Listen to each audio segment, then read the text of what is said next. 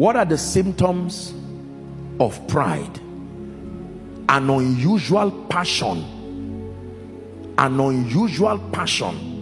for the attention of men, an unusual passion for self-glorification, a desire for men to keep singing your praises, the obsession to hear men sing your praises or to sing it to yourself is pride. That there is such a craving for attention. Once the spotlight is not on you, there is trouble. Is pride. Please pay attention to what I'm saying. Symptoms of pride. The moment there is an ungodly and unusual craving for the spotlight, to be the person there, it doesn't matter what else. Let the light, the darkness be on everybody, but once it is on me, that's it. Maybe I just described someone here. Maybe you are outside following online from whatever nation, and the Lord is saying, this is you. Don't fight what he's saying.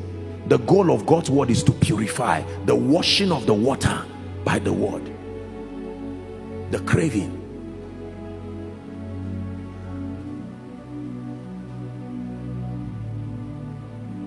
There are people who go out of their way to make sure that they ring bells, to make sure everybody knows what they are doing. You buy a new shoe, the whole world must know you bought a new shoe. Is that true?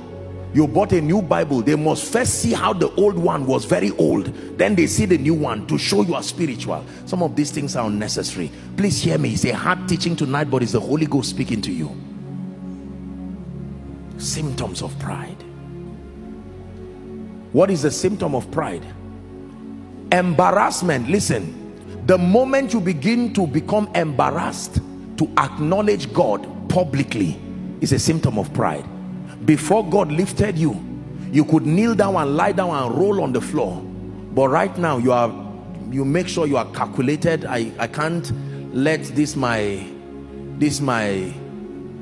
expensive cloth on the ground. Even God knows that it's not cheap.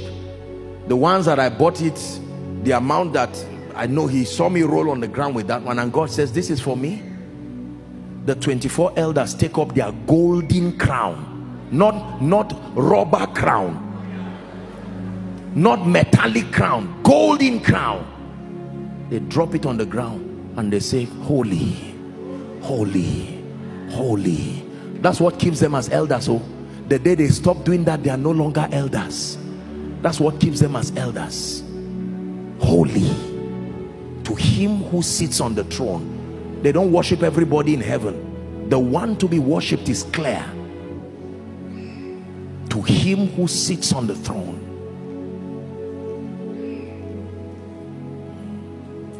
The pride of life. Nothing wrong with getting all the good things. Can you stand in front of your mansion and roll on the ground before God and say, Lord, you are the doer of this? Let men, devils and angels know that if it had not been the Lord by my side, now may Israel say. God is increasing you in ministry and you stand before men. I'm not talking of faking and carrying a form of pride, whereas humility and your heart is proud. No, that you can sincerely, you see, people can discern the purity of what you are doing. You can stand here and be saying, oh God, you are the doer, and people know that it's just talk. In your heart you are saying, I'm the doer. There is absolutely nothing that you see happening in this house by the grace of God that would not happen if I'm not here. It's a privilege to receive and to spearhead what God is doing. It's a revelation we must have. Some of us, money has brought a lot of pride. There's nothing wrong with having money, but many times pride, money, I have millions, I have estates, thank God, congratulations, we appreciate and respect you for paying that price to have this. But can I tell you, 10 minutes without breathing and all that thing, it is wicked people who will fight over it while you are gone. Listen, realize the brevity of life outside of the help of God. It is when you wake up in the morning you can think of doing real estate. It is when you wake up in the morning you can think of preaching. If he did not wake me this morning, there will be no rhema, there will be no revelation, there will be no koinonia.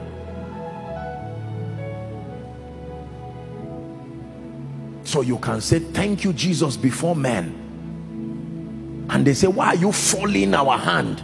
We know that you are an intelligent person, you are a professor par excellence, and you say the fact that my brain is working. I don't make the brain work, I only read through a brain that is working. The one who made the brain work is the one who deserves the glory. Can I tell you this? Many of us, I'm sharing with you a secret. That's why you found out that you stopped rising a long time ago. Go back to that place where you started with God. Roll on the floor and say, Jesus, you are the one who I repent. Forgive me for the foolishness of forgetting about you. I started thinking about my titles.